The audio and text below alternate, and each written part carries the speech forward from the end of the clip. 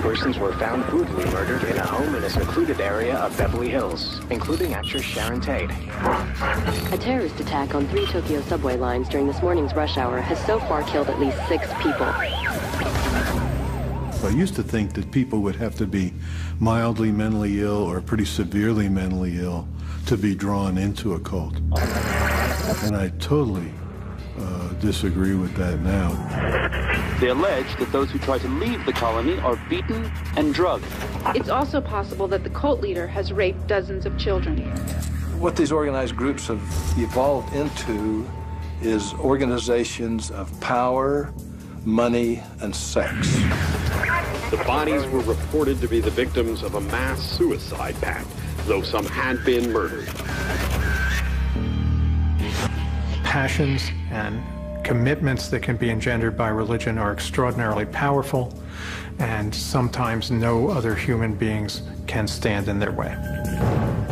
Mass suicide, murder, child abuse, terrorism. Cults are synonymous with tragedy and disaster. But nobody sets out to join a cult. People join a new religion, work for a cause, or start a political movement. From the inside, the group is noble, inspirational, but then a line is crossed and a group becomes a cult. It needs to have 3 characteristics to call it a cult. One is that the guru becomes worship rather than the broader religious principles. Case file, Om Shinrikyo. Japanese cult leader Shoko Asahara convinced disciples that he was Christ reincarnated, and that they must surrender their will to his for ultimate salvation. Another characteristic is that it has thought reform-like characteristics, that is, systematic indoctrination with a great focus on confession, criticism, self-criticism in a systematic way. Case file, Jonestown. Jim Jones held all-night preaching sessions where cultists would be forced to confess their sins in public, so that Jones could issue brutal public beatings. A third characteristic has to do with heavy exploitation from above, usually the guru himself or herself and other higher-ranking people, and that exploitation tends to be economic and sexual. Case file, FLDS.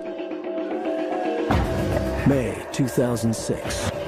Cult leader Warren Jeffs is named one of America's 10 most wanted. His crime, as leader of the fundamentalist Latter-day Saints, a polygamous cult, Warren Jeffs stands accused of the rape and imprisonment of children. But even with their leader on the run from the law, the members of Jeff's cult see themselves as faithful followers of God, not a band of criminals. One man's cult is another man's religion. It has been that way since ancient times. 2,000 years ago, a carpenter, a prostitute, and 12 other outcasts started a cult that challenged all social values of the time. They believed their leader was God himself, that he had the power to walk on water and even rise from the dead. They believed he would form a new kingdom, and their obsession with revolution worried local authorities. For decades, followers of the Nazarene, called Christians, were viewed as a cult by the Roman authorities. Christianity starts as a dissident movement within Judaism. So already there's tension between Judaism and the Jesus movement as it takes place. Certainly also, preaching about a kingdom is going to make the Romans nervous. They have a kingdom that they're happy with. So we have a charismatic leader with a message that challenges both religious and secular authorities. It would take hundreds of years for Christianity to become a mainstream religion. In fact, many of the world's major religions, Buddhism, Islam, Mormonism, have come from similar roots. They have all endured the suspicion and persecution that comes with the label of cult. I think people fear the cult because they fear difference in a lot of ways. And this is a manifestation of religious difference. Because religions often, if not invariably, claim to address the most important questions for human beings. When people come up with challenging, different answers to those types of questions, they threaten the status quo. Most cults are nonviolent, and some have lost the label and become mainstream. Religion itself is not the problem, but cult leaders use religion to commit heinous and terrifying crimes. The kind of crimes that have led the FBI to hunt down Warren Jeffs, leader of the polygamous cult, FLDS. John Llewellyn, a former sex crime investigator with the Utah Sheriff's Office, has investigated several polygamous cults in Utah. While I was a deputy sheriff, I was in charge of all the sex crimes. And the captain started giving me these complaints about polygamy. And I knew very little about polygamy, and so being a good detective, I started to read up on it so I'd know better how to handle these. Several polygamous cults have spread throughout the western U.S., reaching a population of over 30,000. Though they split off from the mainstream Mormon church a century ago, they are erroneously referred to as Mormon fundamentalists.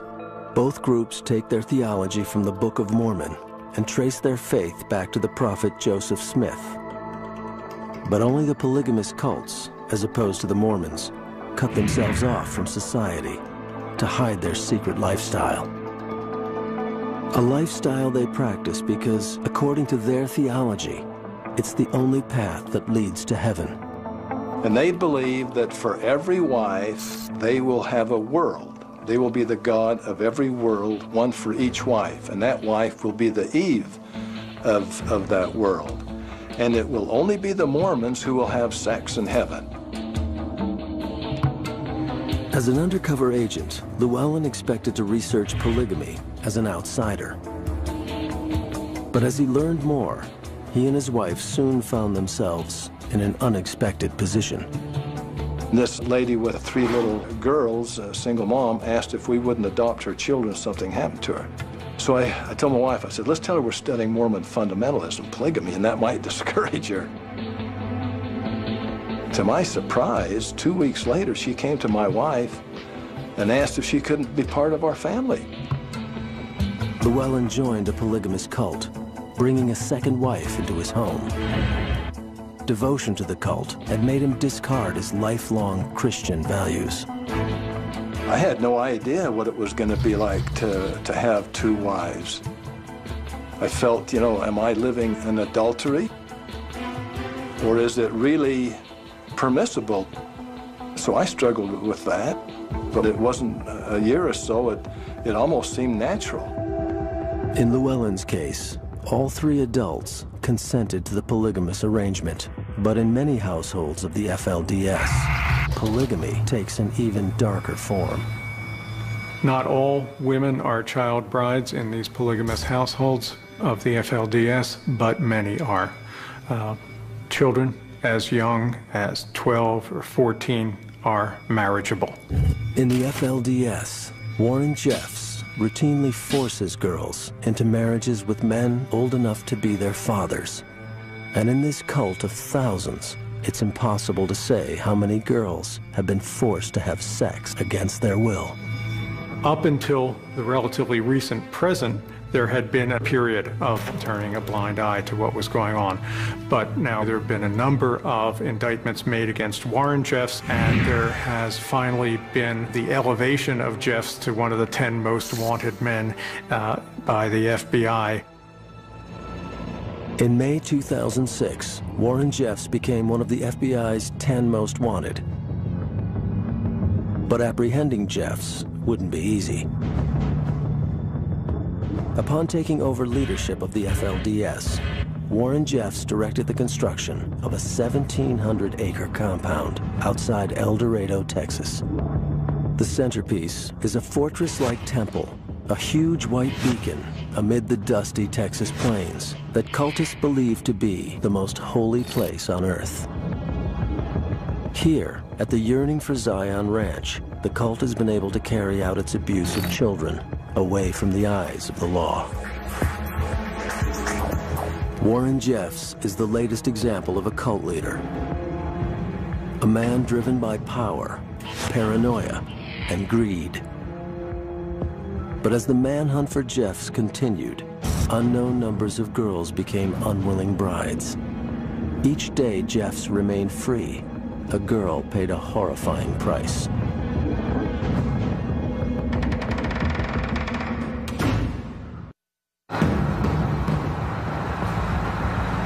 August 28th, 2006. Las Vegas police pull over a red SUV on a routine traffic violation. But the man at the wheel is no routine criminal. It is Warren Jeffs, one of America's 10 most wanted fugitives. The leader of the FLDS, Warren Jeffs, is currently under indictment for both enabling the marriage of an underage young girl to an already married 28-year-old and for acts of sexual nature with underage children himself. Like most cult leaders, Warren Jeffs has been using religion to act out his fantasies. Fantasies of domination and greed. Dependent on secrecy, he built a temple to his perversity in the isolated plains of Texas. But now, the prophet has a problem. Locked up in a federal prison and far from his obedient flock, Jeffs is finally to be punished for his crimes. And when cult leaders are cornered, they can drive the cult to self-destruct.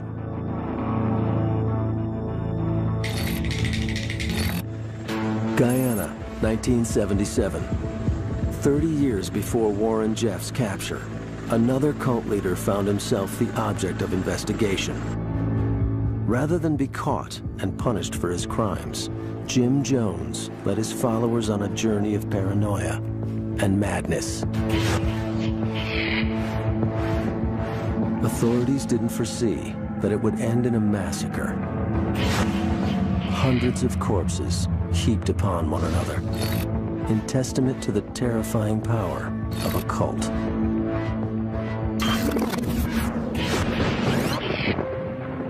Lynn, Indiana, 1941. 10-year-old pastor Jim Jones is preparing for one of his first church services. Neglected by his parents and often alone, Jim seeks comfort in the stories of the Bible.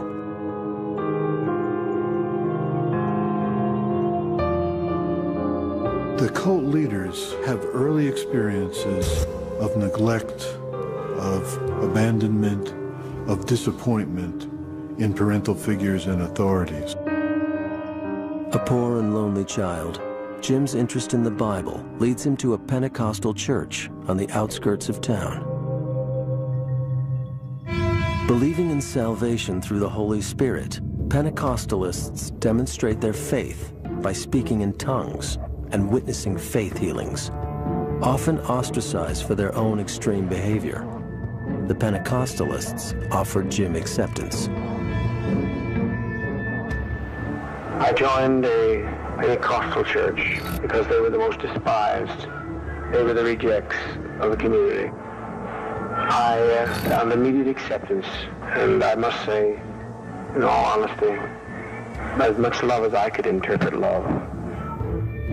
Religion offered Jim Jones the hope and acceptance he needed, but it was power that he craved. He quickly learned to twist religion for his own selfish needs, luring children to his house for Bible study, and then locking them in. As a teenager, Jim was an exemplary student. Cultivating his own speaking talent, he pored over the speeches of progressive socialist leaders, Marx, Lenin, Mao. Raised in poverty, Jones was convinced that a church should provide for its congregants. By the time he started his own church, the young preacher had formed a vision of socially minded ministry that he termed apostolic socialism. Jim Jones's cult early on in Indiana was very helpful to the local community. They provided soup kitchens for the elderly and for poverty-stricken people. Feed the hungry, clothe the naked, minister to the sick and the needy. I mean, that was the core of what the temple was about. Ostensibly, that's what the core of what the temple was about. That's what I believe the temple was about. By the age of 35, Jim Jones is a success. The church he started as a young preacher, newly named People's Temple, is attracting scores of new members. He's found a wife who shares his commitment to racial equality, and together they have adopted a veritable rainbow family. But Jim's radical politics and liberal attitude are too much for conservative Indiana. Early on, he was a guy with some very strong ideals in an unaccepting culture. He had the notion of racial immigration in a tough town like Indianapolis that didn't support that idea. Despite the growth of his congregation, Jones feels persecuted and misunderstood. His childish need for attention has matured into a full-blown hunger for power, and he must move his church to a place where it can mature. A place that welcomes progressive ideas, social activism, and radical politics. He moves the People's Temple to Northern California. It's no secret San Francisco has been kind of a mix, a place where lots of ideas came together. Anti-war days, Haight-Ashbury. The town was very open and tolerant to a lot of groups, a lot of ideas. The Bay Area would provide the perfect social climate for the People's Temple. From progressive communities in and around San Francisco, Jim Jones would recruit a small army of hard-working people devoted to social action. The progressive community in San Francisco and the liberal community loved us because we were clean-cut and responsible, and we had money, and we helped people. Rest homes for the elderly, tutoring classes for students, free legal advice. People's Temple provided a variety of social services, but for Jim, the social programs served a more selfish need. Most of these destructive cult leaders fit at least 8 of the 9 criteria for narcissistic personality disorder. Jim Jones, in all of his social programs and his congregation's involvement in the community, increasingly built his own sense of power and significance and glory in these projects. The progressive atmosphere of San Francisco afforded a lot of opportunity for an activist church like Jones's. But the quest for power and glory was only part of his motivation. The driving force in the move to California was his exceedingly strong paranoia. In 1962, Esquire magazine published an article on the 9 safest places to hide in the event of a nuclear attack. Redwood Valley, just outside San Francisco, was one of them. They thought it would be safe from a lot of perils. They even thought nuclear war might break out, and Redwood Valley, for some reason, was thought to be safer than any other place. Jones had had a vision that the Midwest was to be destroyed in a nuclear attack, and it was therefore essential to move quickly. He even set specific dates for this nuclear explosion that would begin the end of the world. I have given the date, the month, and the year where a nuclear war will take place. I want to be like Jonah of old. I want to be proven wrong. I'll be happy if one of my prophecies fail. They haven't yet, but I'll be glad when one of them does. The move from Indiana was only Jones's first step in a dark descent, one that would drive his doomed temple much further than San Francisco.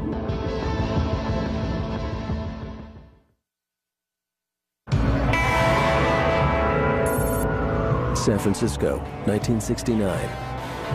The good deeds of the People's Temple masked the narcissism and paranoia of its leader, Jim Jones. But as the temple continues to build its reputation in San Francisco, cracks are starting to appear in Jones's smooth facade. He wore country western outfits, bright suits, that sort of thing. Didn't fit into San Francisco. Always dark glasses, inside, outside, any time of day. Always surrounded by this coterie of protectors and kind of interpreters. Every big shot's got sidekicks, aides, that kind of thing. But Jones was by no means in the major leagues. But despite these early warning signs, the temple was still attracting new members, especially young men and women looking to become politically active. In 1968, 20-year-old Tim Carter, a native of the Bay Area, was just returning from combat in Vietnam. By the time that I got out of the bush, my politics had been rearranged completely, 180 degrees. I was very political. I was part of the counterculture. It was a movement. It's hard to describe it. It was either you were part of it or you weren't. And I was a part of it. And the Bay Area was probably the focal point for the counterculture. Upon his return from Vietnam, Tim was quickly immersed in California's hippie culture, living on the streets, hitchhiking up and down the coast, and experimenting with alternative spiritual movements. But he would soon find a new direction, a cause to devote his life to. So we were doing a meditation, myself and 5 other friends, and all of a sudden I felt this explosion of energy go up my spine from behind. It was just like, bang. And I turned around and I saw this picture. And I said, "Who is that?" She goes, "Oh, that's Papa Jim. He's the most loving man I've ever met in my life." And so I knew that I had to find Jim Jones and People's Temple. Tim attended his first meeting of the People's Temple in San Francisco. I walked into the temple and it was the most alive place that I'd been in. I mean, I saw black folks and white folks and teenagers flirting with each other and little kids running around, and I saw white people helping old black seniors, and and there was nothing pretentious about it or phony. It was just a place that was filled with life. But I hadn't even met Jim Jones, and I knew that I'd known those people forever. I was home.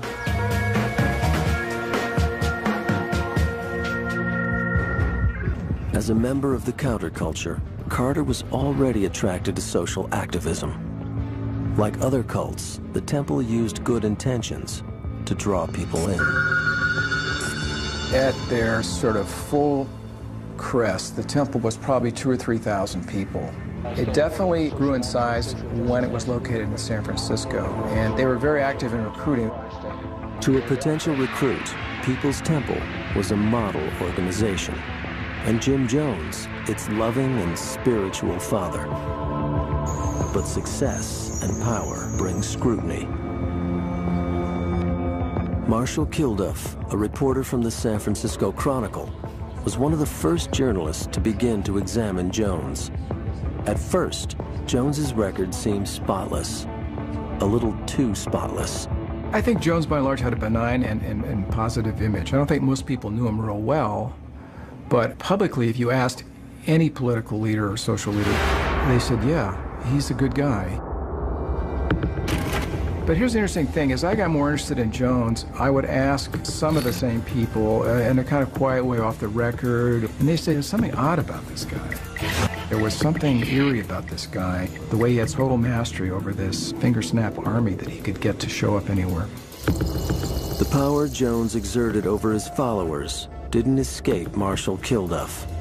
His in-depth interviews with ex-members of the cult uncovered disturbing details about life on the inside.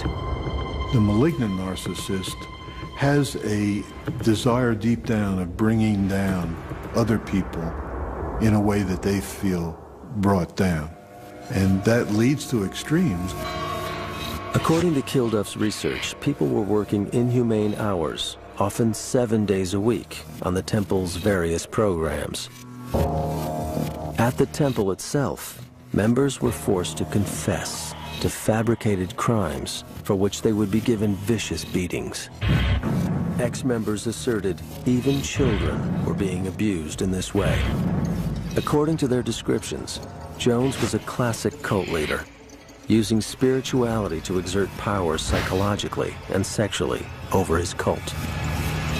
But were these allegations true? I thought I knew a lot while I was there, but what I was saying was not what the reality was. Jones using drugs. I didn't know he used drugs back then. The combination of heroin and speed, that's pretty potent stuff. I didn't know that he was having sex with everybody. It's easy to see now, but you don't think that the leader is nuts. San Francisco isn't the safe haven Jones thought it would be. And as the pressure builds, he's starting to lose control. He's disturbed. But exposing the truth about a cult leader can have deadly consequences.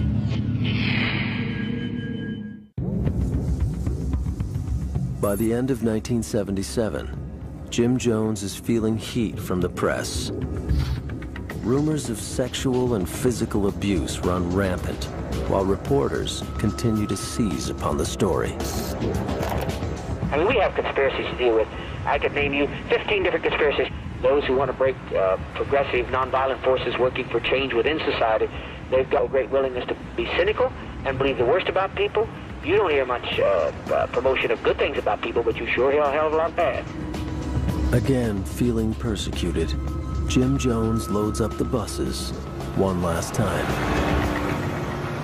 The temple members that I sort of heard from later did get the sense that the temple was kind of on the run, was in a sort of dire situation that needed some sort of correcting. They had to get out of San Francisco. In 1977, Marshall Kilduff's article appeared in New West magazine, exposing the abuse within People's Temple. But by the time the article is published, the temple was already in the midst of a mass exodus. In a matter of months, almost 1,000 people are relocated to Guyana, South America. After a long flight to the capital of Georgetown, temple members endure a grueling 36-hour trek by boat and jeep. Finally, they arrive at the humble cabins of the People's Temple Agricultural Project, aka Jonestown. Here, in the isolation of deep jungle, Jones believes he can finally have complete control. Well, for a guy who loved the public limelight and liked to attract new followers, you couldn't square that with Jonestown. But he clearly wanted more total control, a place he could really be all by himself. Maybe that's what he always wanted, create his own world. Jonestown, 1977. With a young wife and new baby, Tim Carter still hung on to that initial faith he had in the People's Temple. Like some other cult members, he had begun to distrust Jones, but still, he chose to stay. Some members explained this to Marshall Kilduff. They said we all had joined the temple for a lot of reasons. We wanted a better society, integrated world, a meaningful life, and it was hard to turn back from that idea, to sort of say, well, I was wrong, I'm a fool, and now I want to leave. The cultists' commitment was tested again and again. Residents would be subjected to more public beatings and humiliations. Disobedience was punished with solitary confinement, and some were even put down with sedatives, leaving them in a permanent semi-conscious state. The extreme tactics were justified by Jones's paranoia. He believed they were under siege. Well, this whole siege mentality was developed by Jones as a way to draw people closer to the temple. As it became more cut off, more estranged from the real world, the members were made to feel kind of on edge. The senses were just overloaded. You worked hard, you were given lousy food, you were told your life was endangered. So they were really driven to distraction by a series of these kinds of treatments. Like all cults, the People's Temple had gone through a metamorphosis.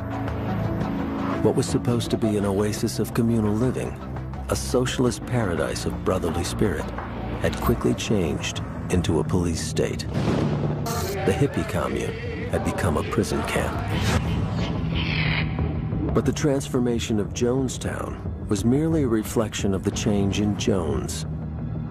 The lonely little boy who had become a warm, generous preacher had morphed into a desperate, paranoid dictator.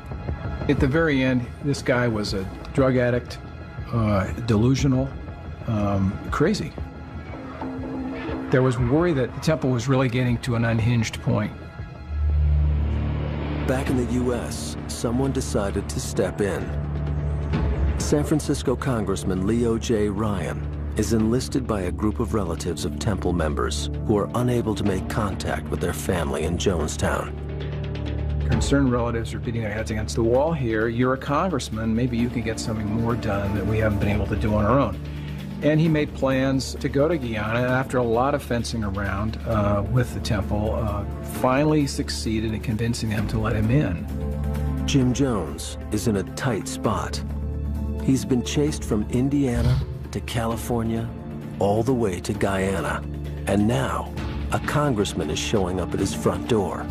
The pressure is pushing Jones to the edge, and there's nowhere left to run. On November 17th, the congressman arrives in Jonestown with his aides, a few journalists, and members of concerned relatives. At first, Ryan is genuinely impressed. A few conversations I've had with some of the folks here already this evening that whatever the comments are, there are some people here who believe that this is the best thing that ever happened to them their whole life. But at some point during the show, a note is passed to one of the guests. A temple member wants to leave Jonestown. The news starts a domino effect, and others begin approaching Ryan and saying that they too are being held prisoner. Soon, a group of 9 are ready to leave with the congressman. Jones is disappointed. Leave us, I just beg you, please leave us. Bill, we will bother nobody. Anybody wants to get out of here can get out of here. These people get ready to go. It's these 9 people are leaving with the congressman. It's about 1:30, 2 o'clock in the afternoon when just out of nowhere, the sky turned, I'm not talking metaphorically, the sky turned almost black. It was a freak storm. It's like evil itself blew into Jonestown. Everything changed. Everything changed on that wind and on that storm. Ryan and his entourage are forced to wait out the storm. But Jim Jones knows that he cannot allow anyone to leave Jonestown. You could see on his face, his mood changed. He just got darker. I'm talking about his energy got darker, uglier. In an act of desperation, Jim Jones orders an aide named Don Sly to do the unthinkable. And he walked up behind Ryan. And all of a sudden he pulls out a knife and he says, "All right, motherfucker, you're gonna die." Tim Carter and others wrestle the assailant to the ground. The congressman is unhurt, though shaken, and quickly leaves Jonestown. It's hard to even describe the horror that I felt, or the shock. I have been playing peace and love for all these years, you know, and I woke up with a murderous monster, you know, as a leader. A few hours later, Congressman Leo J. Ryan, along with 4 others from the group, is gunned down at Port Kaituma airstrip in Guyana. On strict orders from Jim Jones. But at Jonestown, only Jones is aware of the murder.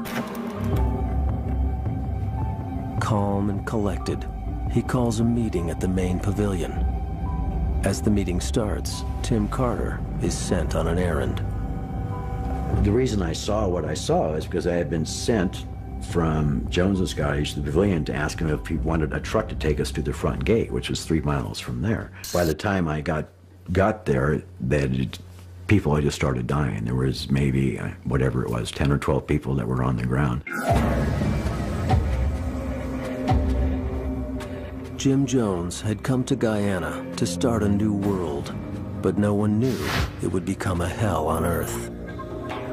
For hundreds of men, women, and children, there would be no escape from Jonestown.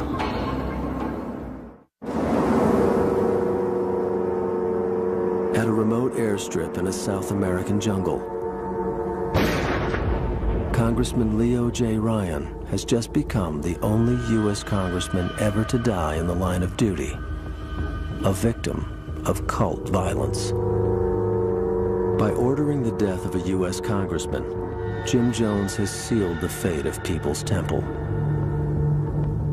Rather than face punishment for his crimes, he chooses death for himself and everyone in Jonestown.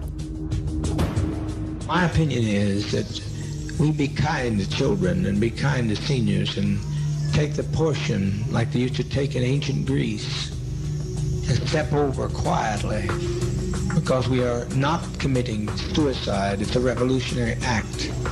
We can't go back. They won't leave us alone.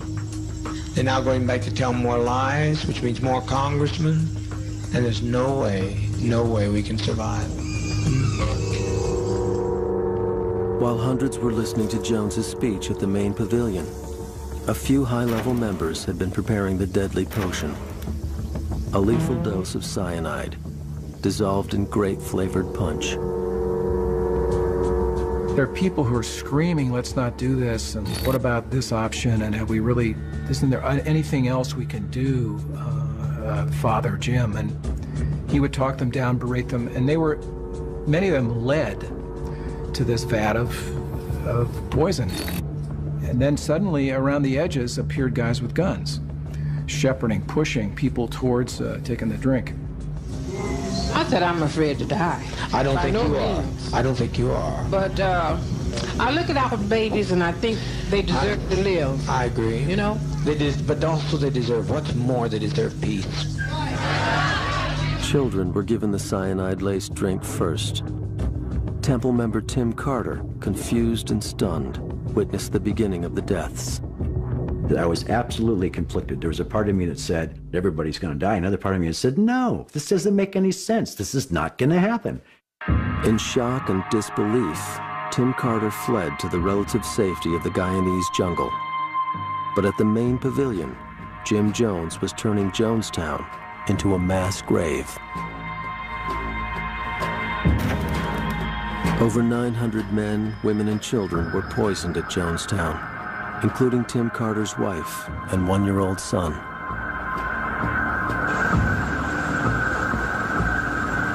Along with Carter, only a few others escaped from Jonestown with their lives. Jones himself was found with a fatal gunshot wound to the head.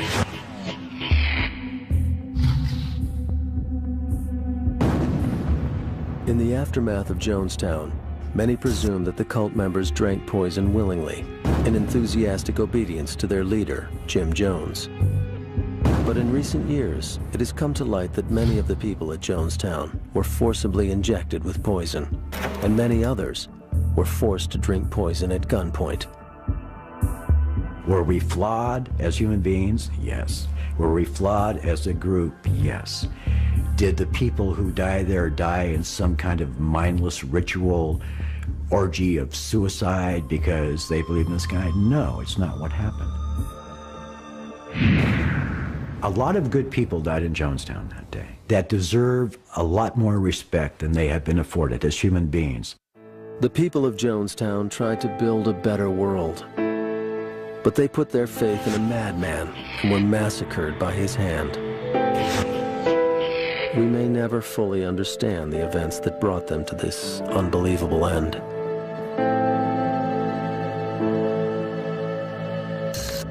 For almost 30 years, Jonestown has remained the icon of cult tragedy. Still, new cults continue to rise, some in even more bizarre and terrifying forms. As the new millennium approached, cults all over the world became obsessed with the idea that the year 2000 would bring apocalypse. At the heart of millennialism is an extraordinary disappointment with the world we live in.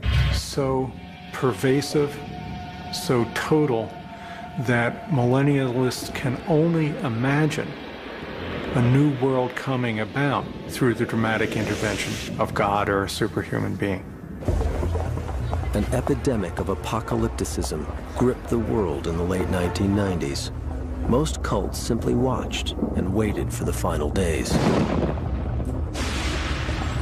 But in Japan, one cult decided they can actively bring the apocalypse into being. through terrorism. In 1995, Aum Shinrikyo was a wildly successful new religion based in Tokyo. Led by a mysterious, partially blind guru named Shoko Asahara, Aum synthesized various Hindu and Buddhist teachings in a quest for spiritual purity. But like so many cult leaders, Asahara's quest for purity led to apocalyptic fascination. In Aum Shinrikyo, one does not simply passively await for the end of the world to take place. One joins in that process to help it along. Asahara's apocalyptic obsession was a full-time project for the cult.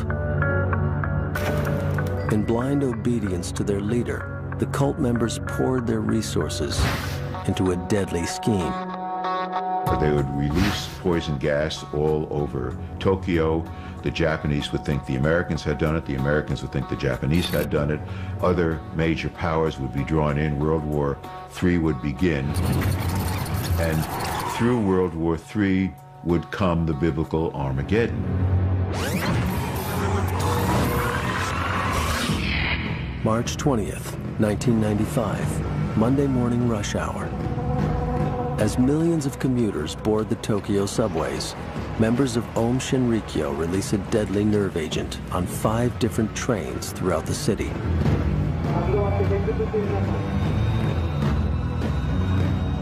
The chemical weapon is known to cause suffocation, convulsions, and death. Nearly 5,000 people were injured in the Tokyo subway attack, and 1,000 required hospitalization. 11 were killed. In the months that followed, governments began to realize the horrible implications. As powerful weapons land in the hands of fanatic cults obsessed with apocalypse, disaster will strike. Around the world, police prepared to do battle with the terrorist cult. It wasn't the kind of terrorist group that wanted to hijack planes or do simple acts of what we think of as terrorism. What Aum kind of suggested was a wider goal, a more ambitious goal of changing the world, remaking the world. With the significance of the year 2000 in many religious traditions, including the stories of the Book of Revelation, the FBI began an ambitious project to identify which cults, out of the thousands in existence, had the potential to become dangerous. In 1999, they released the Project Megiddo report. One of the fears behind the Project Megiddo report is that any millennialist group that imagines a catastrophic end of the world might itself turn to violence. But again, the report fails to distinguish between rhetorical violence, descriptions that happen in texts, and actual violence perpetrated in the world by people who take those descriptions seriously. One can say that when groups are very intense in their declaration that the world will end, and in their preparation for it, they might potentially become violent. But the potential for violence is not a crime. In trying to prevent cultic violence, law enforcement authorities must walk a fine line. The line between a religion and a cult.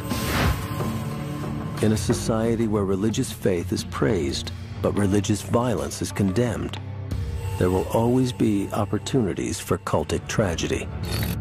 As long as there is a call in a religious community to live a life that is different from the life everybody else lives, to obey laws or practices that might be different from everybody else, there is the possibility of tension. Wherever there's the possibility of tension, there's the possibility of conflict. Wherever there's the possibility of conflict, there's the possibility of violence. It is a frightening scenario, but one that can be prevented. While religious fanaticism continues to threaten the safety of the world, there is still potential to learn from the mistakes of cults. There are no guarantees, only the desire to question and resist the power of the cult.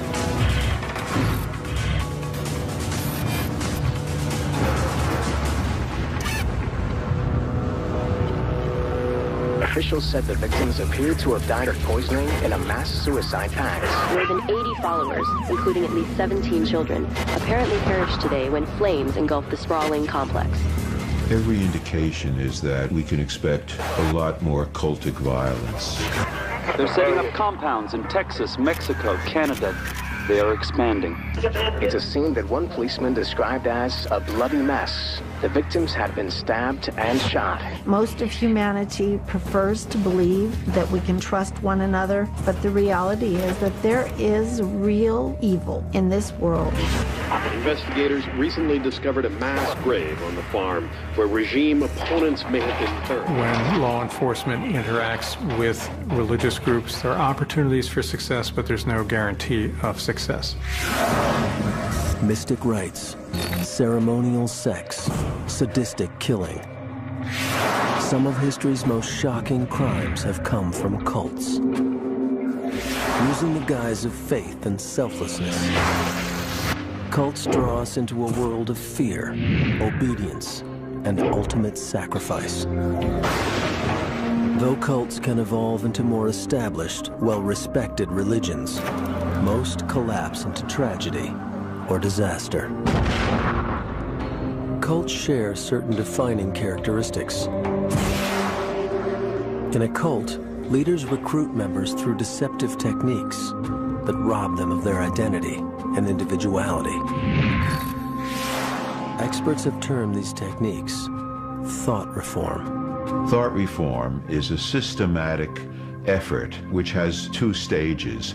One is the breakdown stage with heavy confession and a breakdown of one's own psychic integrity. And then there's the second stage, which is re-education, trying to remake a person into a new person. Case file, the family. Cult leader Charles Manson used a systematic program of drug use and sexual violation to break down his young recruits' resistance, rendering them vulnerable to Manson's bizarre re-education. The cult tends to focus on the leader and his needs, as opposed to most religions. The focus would be on the community or upon worship. Case file, Branch Davidians. As leader of the Branch Davidians in Waco, Texas, David Koresh wasn't satisfied being followed as a preacher. He needed to be worshipped as a god. With Koresh demanding that the group members call them dad or father, and then that gradually moves to God the Father and actually God. Finally, cult leaders exploit members to fulfill their own needs for power and control. In many cases, the exploitation is financial or sexual, but at times has taken an even darker form. The California Institution for Women is the largest penitentiary for women in the state of California. A model inmate for almost 4 decades, Leslie Van Houten is attending her 16th parole hearing. In ordinary circumstances, she would have a good chance of receiving parole. But Van Houten is no ordinary criminal. 37 years ago, before her life as an inmate, Leslie devoted her life to a cult led by Charles Manson.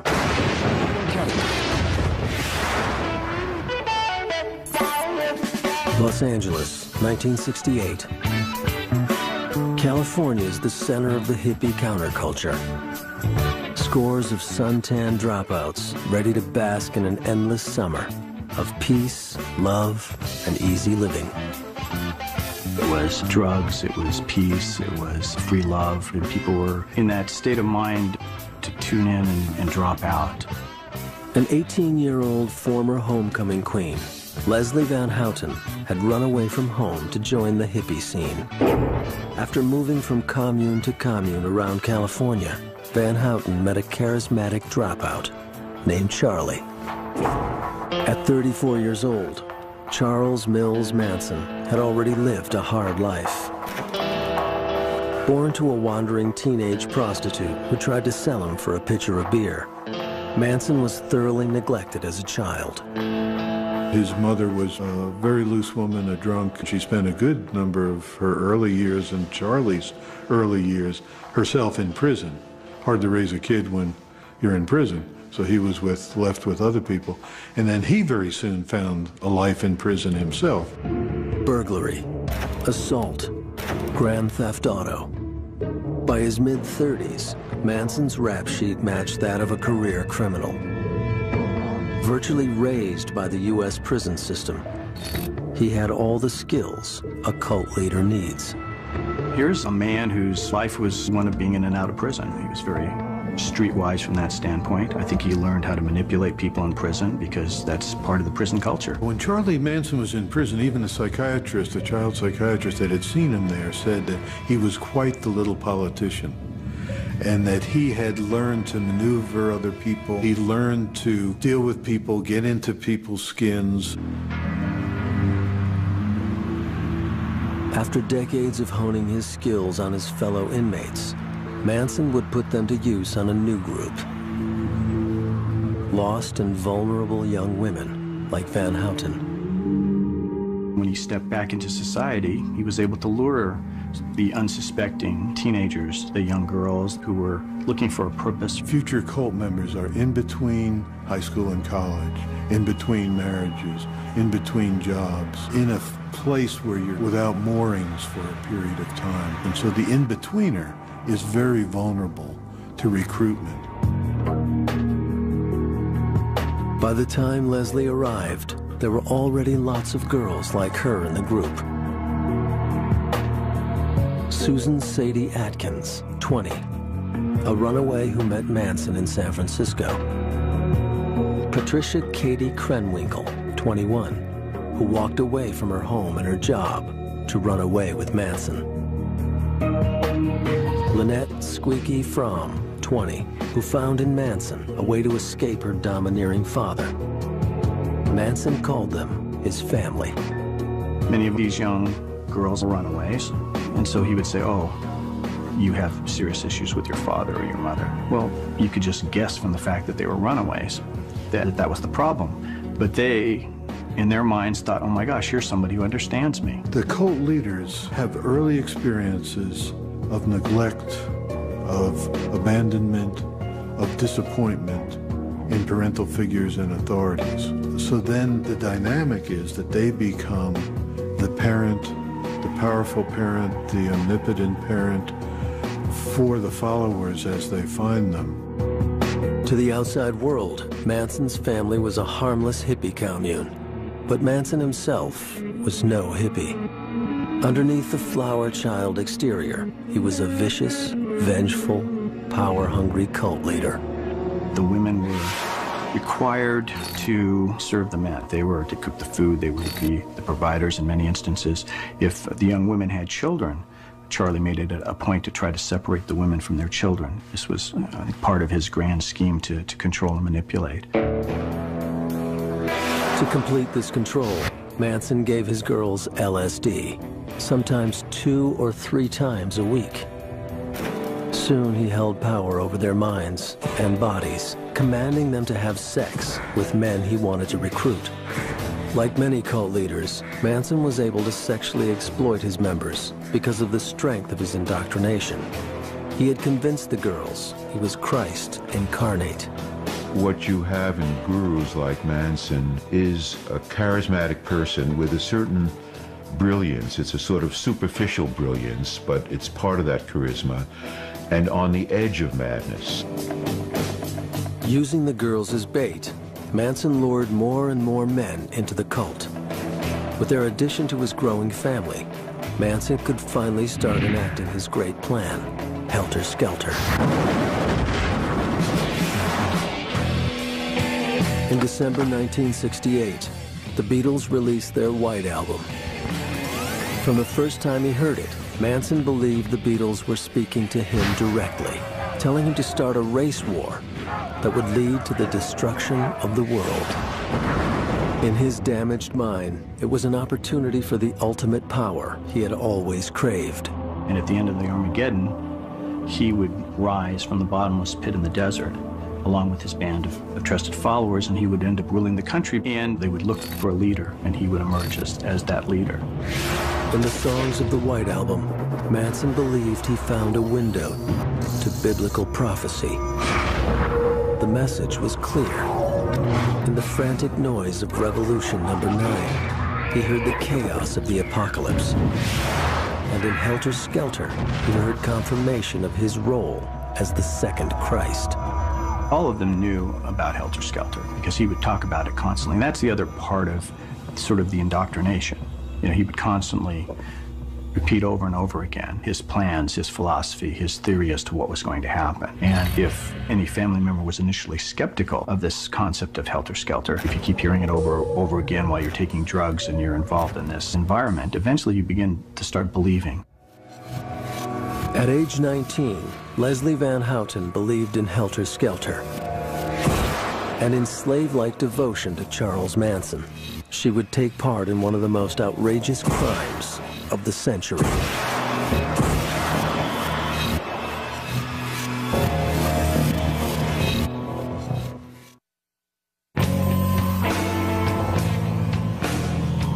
As a teenager, Leslie Van Houten was indoctrinated to believe Charles Manson was God.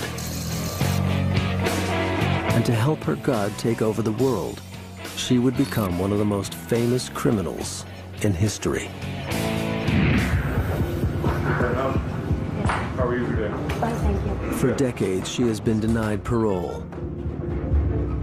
And though parole boards and lawyers change over the years, one other face has been here from the beginning. Victims' rights advocate, Deborah Tate.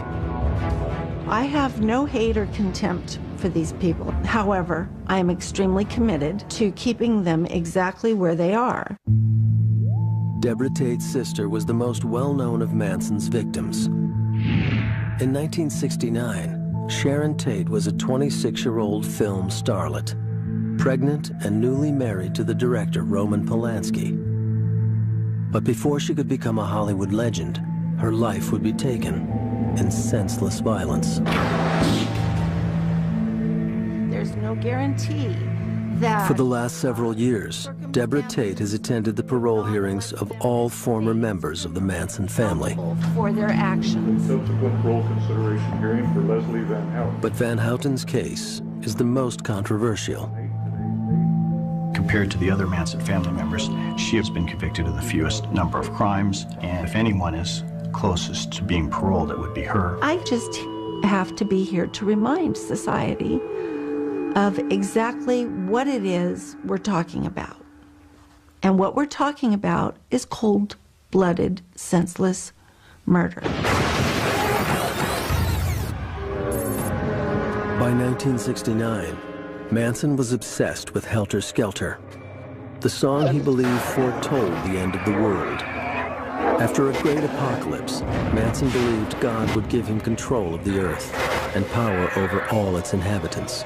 But the world had yet to see what grisly crimes would be enacted in the name of this bizarre scheme. August 9th, 10 p.m. Charles Manson drops off 4 of his cult members, Sadie, Katie, Linda, and Tex, at a randomly chosen house in a wealthy white neighborhood. Driven by their belief in Manson, the 4 cultists enact the plan devised to start Helter Skelter. One by one, they brutally beat, stab, strangle, and shoot their 5 victims, including actress Sharon Tate, who was stabbed 16 times in the back and chest. Her blood is used to write cryptic messages on the walls. When the murders were first reported, it sent a wave of fear throughout Los Angeles. It was very confusing. People didn't know what to think. People were very afraid because you have these random killers. The murders sent a wave of fear throughout the city. But they failed to start the apocalypse. Manson's vicious plot called for more murders, and he knew that his girls would be all too willing. The girls in the family viewed Charlie in a number of ways. As a father figure, as a lover, as Jesus Christ, as many of them thought he was. Basically as this presence that they loved and they were willing to do anything for. The next night, Manson drove to another randomly chosen house in a wealthy white neighborhood. This time, the group was slightly different. It included newcomer Leslie Van Houten.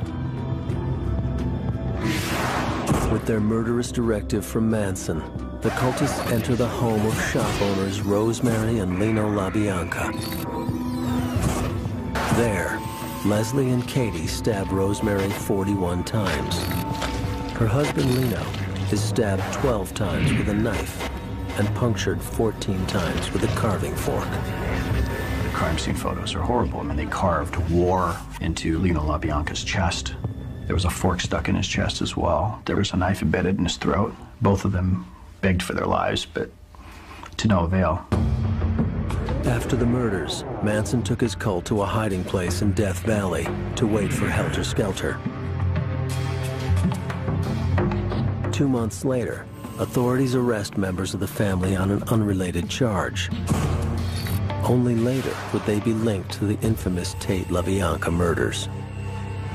At only 20, Leslie Van Houten was charged with first-degree murder.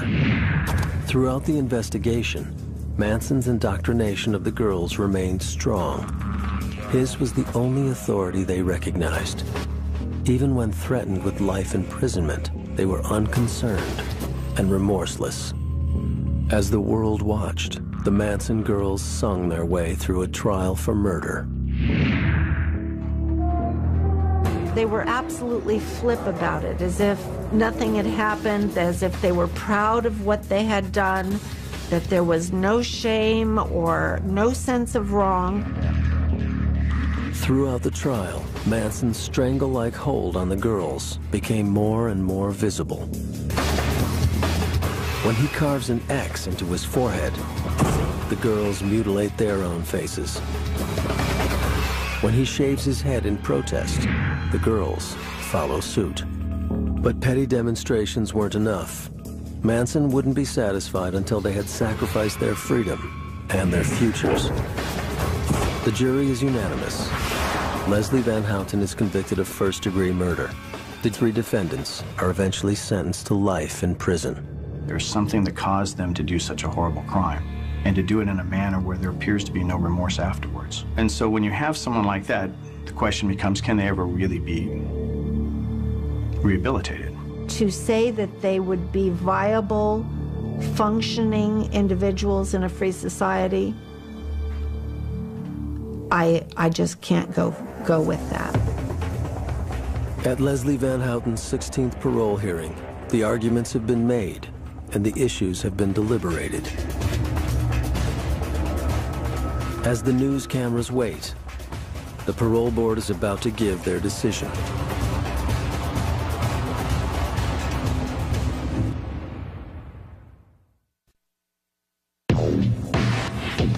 For 37 years, Leslie Van Houten has been behind bars. Since her arrest at age 19, she has been denied parole 15 times.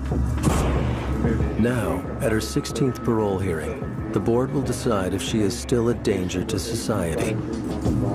If Leslie Van Houten is the same person who brutally murdered innocent people under orders from Charles Manson.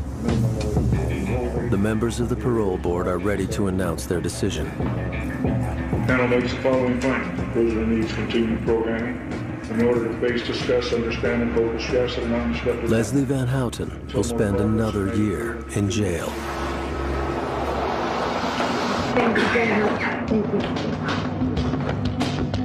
Her cultic devotion to Charles Manson has cost her freedom. Charles Manson was striking back at being neglected and abandoned. So what he did was ultimately set it up so that several young women were about the age of his mother when she went into prison, and he sees to it that these women are going to spend the rest of their lives in prison. Manson's vengeance was complete. Almost 40 years after their cultic crimes, all 3 Manson girls remain imprisoned. But every parole hearing or attempted appeal is still a media circus. We all need to stand together and put our foot down. And the hard work that she's done. If the crime were committed today, the minimum sentence that she would have received for these The world continues to be shocked by the naked cruelty of these decades-old crimes. But there are other equally shocking cults that the world has never heard of. Remote outposts of torture and death. Nestled in lush green mountains lies a ghost town few have ever seen. The clean, white walkways are empty, and the little houses stand abandoned. But the quaint Bavarian architecture disguises a horrific history. What resembles a village in the heart of Germany is a cult compound in the Andean foothills of Chile.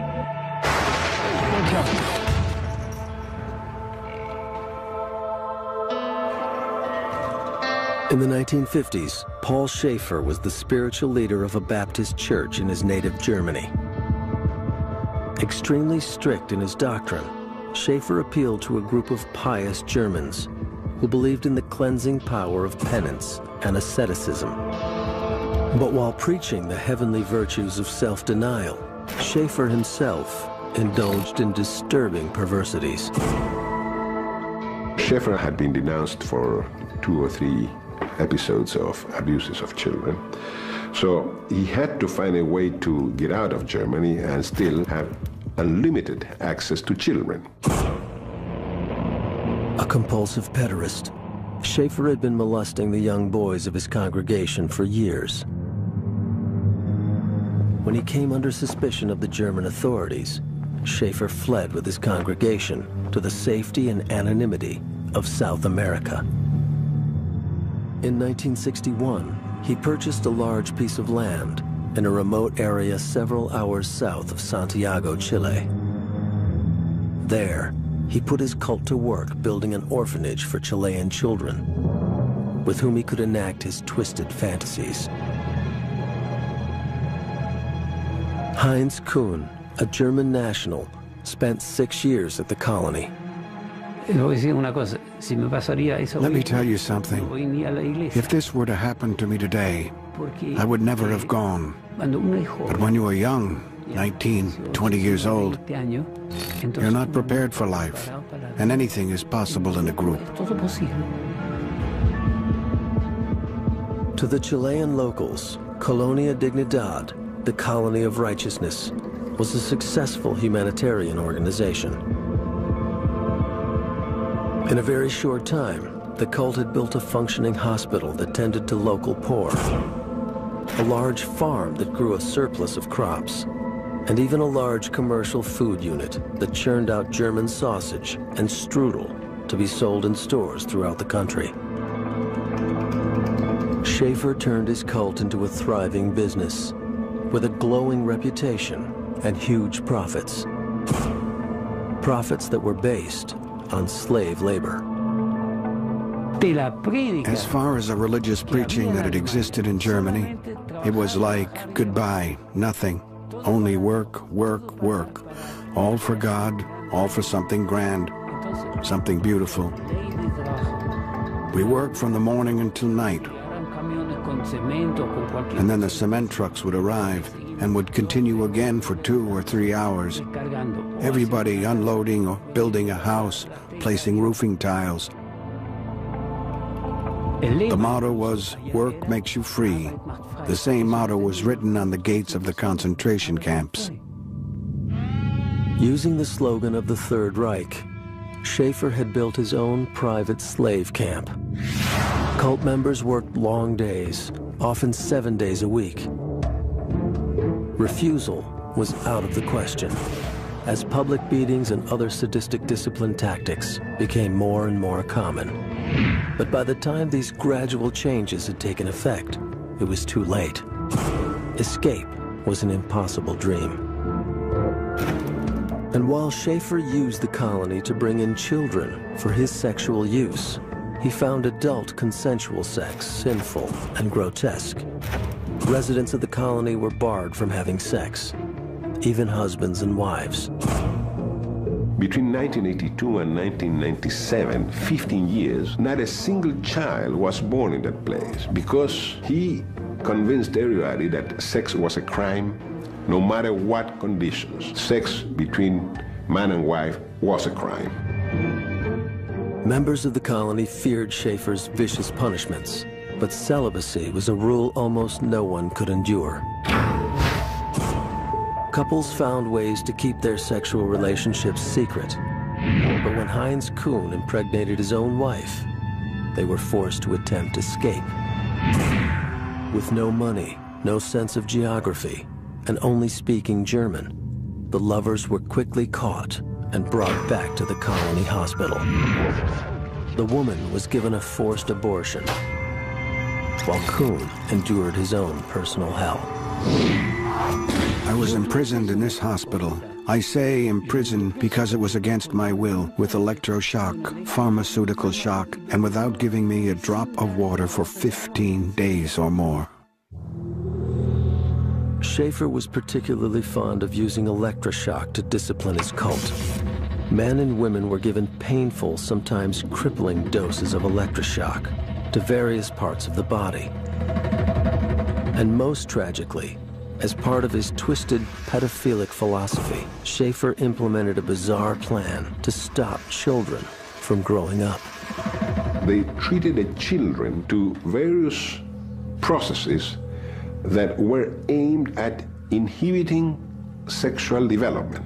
It is documented that girls were treated to electroshock in the vagina, hormones were applied, because for Schaefer and for some of them, the fact that a girl develops into a woman is a terrible thing. Like Manson and other cult leaders, Schaefer directed his most violent impulses towards women, preaching that women were instruments of the devil, whose purpose was to tempt men to sin. Schaefer subjected girls to bizarre and painful experimentation. The colony's modern hospital had become a haven for torture, soon to be feared by the entire nation. In 1973, General Augusto Pinochet staged a coup that successfully took over the Chilean government and set up a military dictatorship. During Pinochet's 17-year reign, thousands of Chile's intellectuals and political dissidents were kidnapped, tortured, and killed. It was only a matter of time before the two vicious dictators met. They become relevant for the militaries because they are a big place, well protected, guaranteed from the point of view of security and information, and they became a center for torture, for training torturers. Chilean people that were detained by the Chilean police were taken to that place, were tortured, some of them were murdered, the corpses were disappeared. To this day, it is a matter of debate whether cult members knew their compound was a torture center for the Pinochet regime. But if they were ignorant to the government's activities, they were witnesses to Schaefer's increasing cruelty within the cult. I couldn't take it anymore. Every day, the same thing. Shouting at people, hitting people, abusing children. We were silly fools telling the outside world how good we were. After 3 attempts, Heinz Kuhn escaped Colonia Dignidad alone, unable to convince his wife to flee. It would be decades before Paul Schaefer's dark secrets were finally uncovered. In 2005, Paul Schaefer was apprehended on charges of physical and sexual abuse. After an 8-year manhunt, authorities were able to arrest Schaefer without endangering the lives of his cult members. It was one small victory in a world that is littered with cultic tragedy.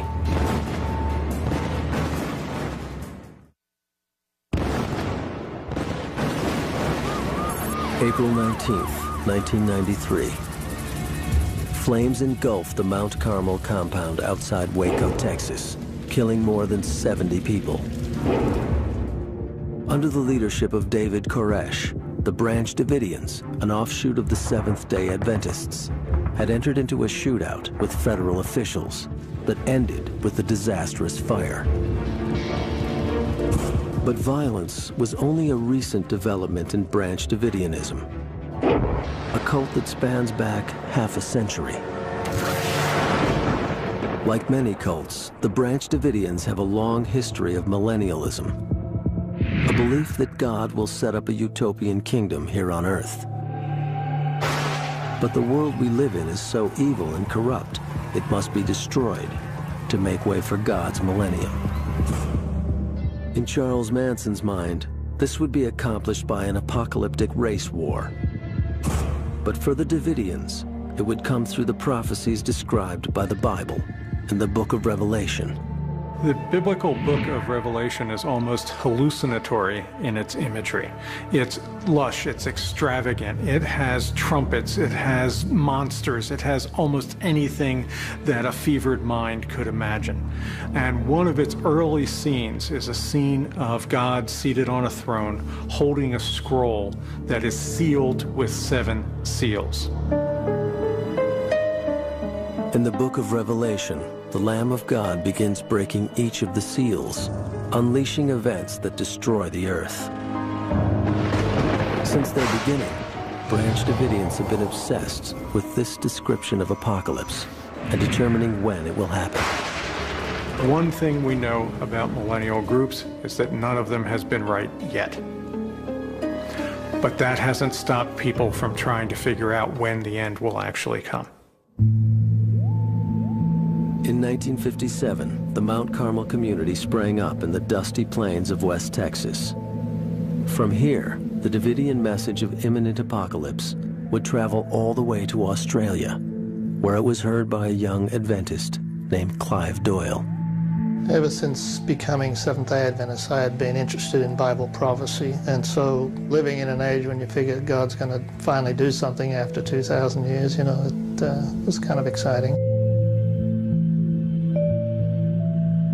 In 1966, Doyle came to Texas to join the Mount Carmel community. Through 25 years as a practicing Davidian, he followed a succession of Davidian leaders, or prophets. One of the important things to remember about the Adventist tradition is this notion of present truth, which makes it almost an expectation that there will be someone in each generation who will have prophetic guidance for the community. In 1981, Vernon Howell, a 22-year-old failed musician from Houston, had been looking for someone to translate the Bible's apocalyptic prophecies. At Mount Carmel Center, Vernon met the newest Davidian prophet, a 68-year-old woman named Lois Roden. Impressed by Roden and her prophecies, Vernon soon became a regular fixture at the compound. But he didn't make much of an impression. Vernon Howell was not on the fast track to worldly success from the beginning. He had reading problems, dyslexia. He did not make it through high school. I don't think there was anything particularly about him that impressed me. I mean, you know, he wasn't sort of charismatic or a personality that drew people. He didn't seem to have any friends. Though some saw him as a loner, it is clear that Vernon had one friend, the Davidian leader, Lois Roden. In fact, some Davidians claimed that the 22-year-old boy physically seduced the 68-year-old widow, appealing to her with a prophecy of his own.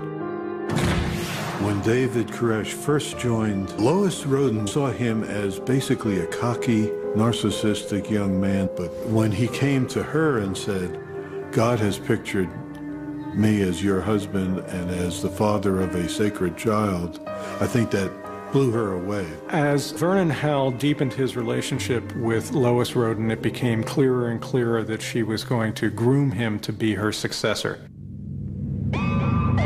With Roden's endorsement, Vernon Howell succeeded her as leader of the Mount Carmel community. And because the Davidians were already indoctrinated to believe in modern prophets, Vernon had a compliant group from the start. When Vernon came on the scene, it was strange to have somebody new being given the pulpit, but we have been taught to give everybody a hearing that claims to have something from God. One of the things that Lois Roden saw in Vernon Howell, and then that other members of the community started to see in him as well, was his ability to show connections that pointed to the conclusion that the Branch Davidians had always hoped for, that the end of time is coming soon. In preparation for Christ's new kingdom that would come after the apocalypse, Vernon decided to make a trip to the site where that kingdom would form, the Holy Land, Israel. There he would be given the power that all cult leaders so desperately crave. The turning point for him was a trip to Israel when he appears to have experienced what he described as an ascent into the heavens, where he went up into the heavens, spoke to God face to face, and came back a changed man. It was as a result of that experience that he decided that he was the Lamb of God, mentioned in the book of Revelation, who could unseal the scroll sealed with 7 seals. As the Lamb of God, Howell believed he was more than a mere man. His God had called out to him, giving him the authority to act out his fantasies. Fantasies that would bring the attention of the FBI and the world.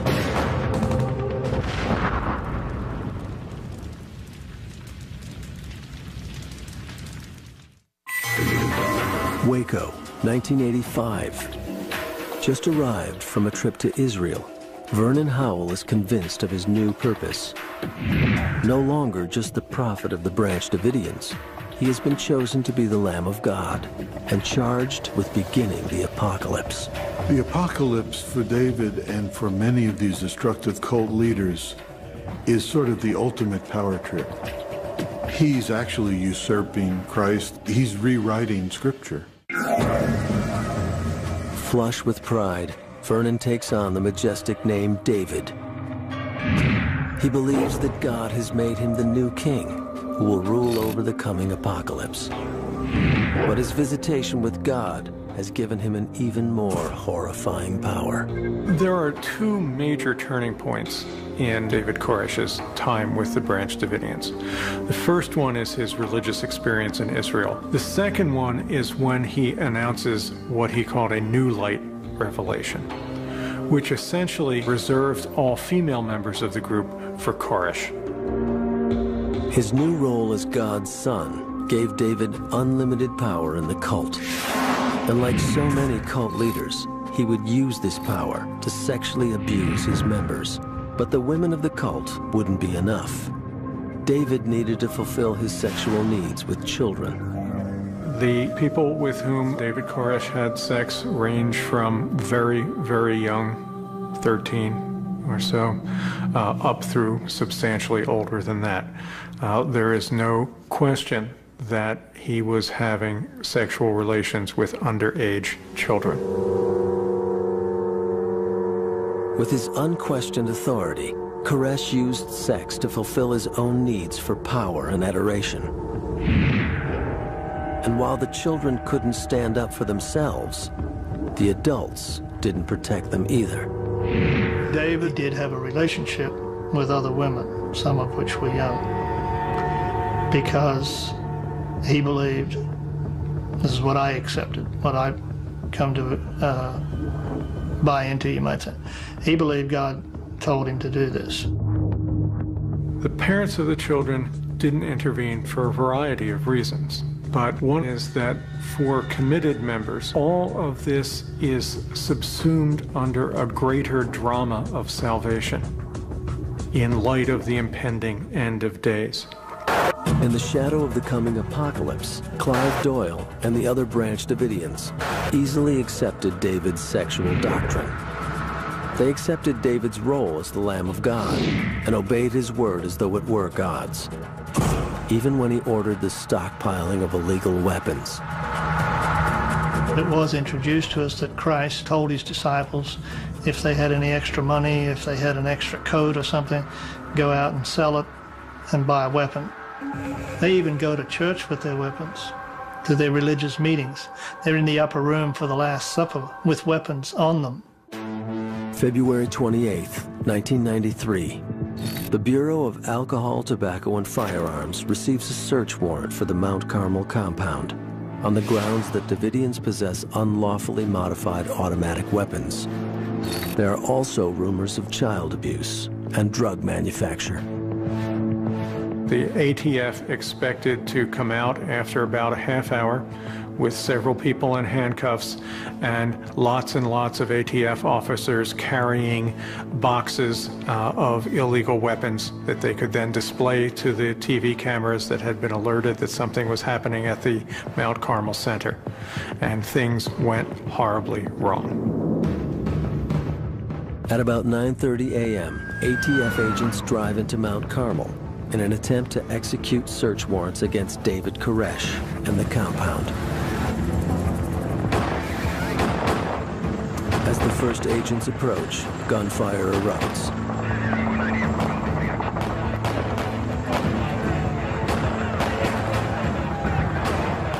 Four ATF agents are killed and 15 are wounded. An undetermined number of Davidians are killed and injured. I think there was a lot of shock with the initial raid. Guys jumping out with guns and shooting almost instantly was a shock. There's so much happening. Bullets coming through the walls, through the ceilings, up through the floors. The details of the assault are still controversial, as both the ATF and the Davidians claim that the other side fired the first shot.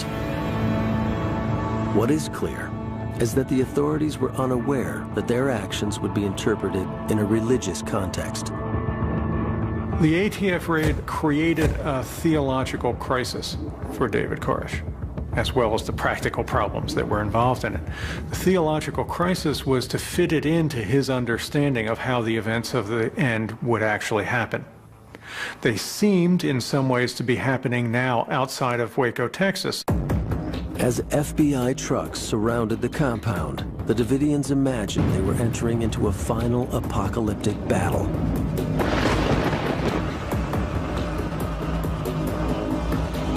I believe in the devil. I believe the devil hates God, and the devil can't get at God except through us. In our case, I believe the devil saw the potential for what David was teaching, that the end of this world was drawing close, and I think he wanted to put an end to it. On Monday, April 19th, 51 days after the initial assault by federal authorities, the Mount Carmel compound erupted in flames. Clive Doyle narrowly escaped the crumbling building. I began to hear people behind me screaming, and I knew who they were. I recognized the voices. I guess that kind of galvanized me. I jumped up and lurched in the direction I figured the hole was, even though it was pitch black, you know, and I somehow stumbled out. 9 Branch Davidians escaped the crumbling inferno, leaving 76 that died in the flames, including David Koresh. I think in looking for responsibility for what happened at the Mount Carmel Center, it's seductive and seductively wrong on both sides to say evil cult members killed themselves and others, and a rogue government incinerated citizens. Somewhere between those lies some of the truth. Policing cultic violence is a dangerous and complicated task. Cults come in unpredictable varieties, from disorganized gangs to groups with military-like precision. As cults continue to appear in new and more dangerous forms, law enforcement will struggle to keep up. There's opportunities for success when law enforcement interacts with religious groups, but there's no guarantee. Passions and commitments that can be engendered by religion are extraordinarily powerful, and sometimes no other human beings can stand in their way. As long as reason can be eclipsed by faith, there will be those who use religion to exploit, and those who give up their free will to a charismatic cult leader. Police only step in after laws have been broken And in the world of the cult, this is often too late. The key to preventing tragedy is the individual, confronting and defying the power of the cult.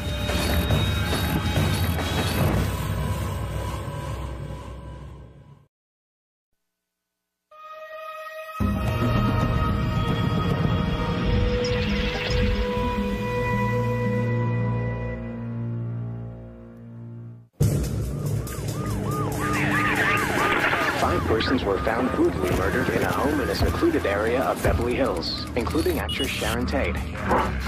A terrorist attack on 3 Tokyo subway lines during this morning's rush hour has so far killed at least 6 people. I used to think that people would have to be mildly mentally ill or pretty severely mentally ill to be drawn into a cult. And I totally disagree with that now. They allege that those who try to leave the colony are beaten and drugged. It's also possible that the cult leader has raped dozens of children. What these organized groups have evolved into is organizations of power, money, and sex. The bodies were reported to be the victims of a mass suicide pact, though some had been murdered. Passions and commitments that can be engendered by religion are extraordinarily powerful, and sometimes no other human beings can stand in their way. Mass suicide, murder, child abuse, terrorism. Cults are synonymous with tragedy and disaster. But nobody sets out to join a cult. People join a new religion, work for a cause, or start a political movement. From the inside, the group is noble, inspirational, but then a line is crossed and a group becomes a cult. It needs to have 3 characteristics to call it a cult. One is that the guru becomes worship rather than the broader religious principles. Case file, Om Shinrikyo. Japanese cult leader Shoko Asahara convinced disciples that he was Christ reincarnated, and that they must surrender their will to his for ultimate salvation. Another characteristic is that it has thought reform-like characteristics, that is, systematic indoctrination with a great focus on confession, criticism, self-criticism in a systematic way. Case file, Jonestown.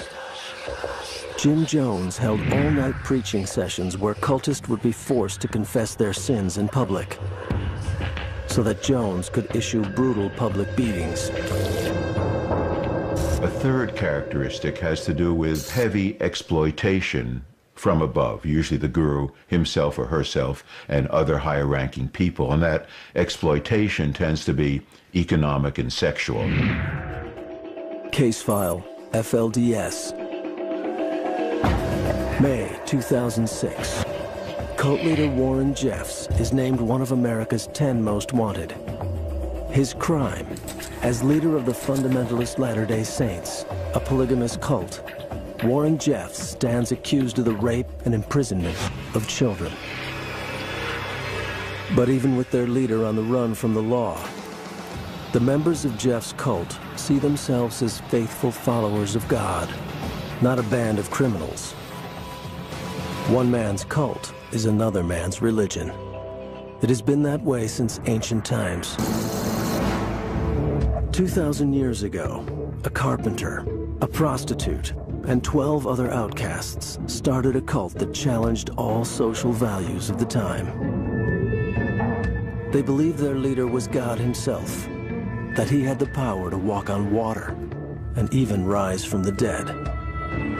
They believed he would form a new kingdom, and their obsession with revolution worried local authorities. For decades, followers of the Nazarene, called Christians, were viewed as a cult by the Roman authorities. Christianity starts as a dissident movement within Judaism. So already there's tension between Judaism and the Jesus movement as it takes place. Certainly also, preaching about a kingdom is going to make the Romans nervous. They have a kingdom that they're happy with. So we have a charismatic leader with a message that challenges both religious and secular authorities. It would take hundreds of years for Christianity to become a mainstream religion. In fact, many of the world's major religions, Buddhism, Islam, Mormonism, have come from similar roots. They have all endured the suspicion and persecution that comes with the label of cult. I think people fear the cult because they fear difference in a lot of ways. And this is a manifestation of religious difference. Because religions often, if not invariably, claim to address the most important questions for human beings. When people come up with challenging, different answers to those types of questions, they threaten the status quo. Most cults are nonviolent, and some have lost the label and become mainstream. Religion itself is not the problem, but cult leaders use religion to commit heinous and terrifying crimes. The kind of crimes that have led the FBI to hunt down Warren Jeffs, leader of the polygamous cult, FLDS. John Llewellyn, a former sex crime investigator with the Utah Sheriff's Office, has investigated several polygamous cults in Utah. While I was a deputy sheriff, I was in charge of all the sex crimes. And the captain started giving me these complaints about polygamy. And I knew very little about polygamy, and so being a good detective, I started to read up on it so I'd know better how to handle these. Several polygamous cults have spread throughout the western U.S., reaching a population of over 30,000. Though they split off from the mainstream Mormon church a century ago, they are erroneously referred to as Mormon fundamentalists. Both groups take their theology from the Book of Mormon and trace their faith back to the prophet Joseph Smith.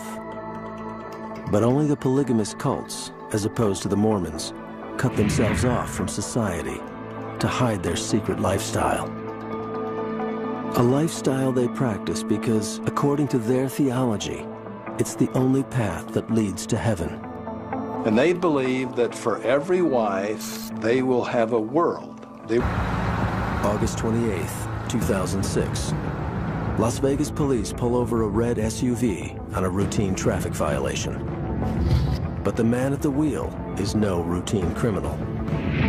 It is Warren Jeffs, one of America's 10 most wanted fugitives. The leader of the FLDS, Warren Jeffs, is currently under indictment for both enabling the marriage of an underage young girl to an already married 28-year-old and for acts of sexual nature with underage children himself. Like most cult leaders, Warren Jeffs has been using religion to act out his fantasies. Fantasies of domination and greed. Dependent on secrecy, he built a temple to his perversity in the isolated plains of Texas. But now, the prophet has a problem. Locked up in a federal prison and far from his obedient flock, Jeffs is finally to be punished for his crimes. And when cult leaders are cornered, they can drive the cult to self-destruct.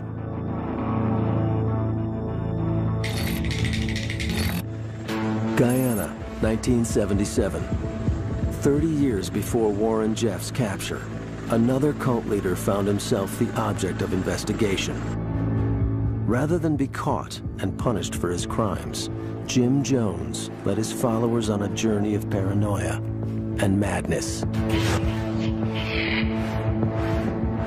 Authorities didn't foresee that it would end in a massacre. Hundreds of corpses heaped upon one another, in testament to the terrifying power of a cult.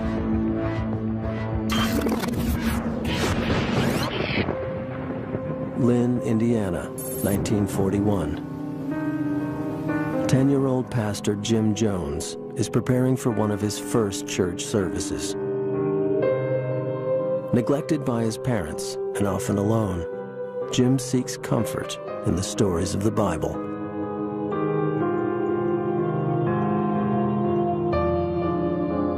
The cult leaders have early experiences of neglect, of abandonment, of disappointment in parental figures and authorities. A poor and lonely child, Jim's interest in the Bible leads him to a Pentecostal church on the outskirts of town. Believing in salvation through the Holy Spirit, Pentecostalists demonstrate their faith by speaking in tongues and witnessing faith healings, often ostracized for their own extreme behavior. The Pentecostalists offered Jim acceptance.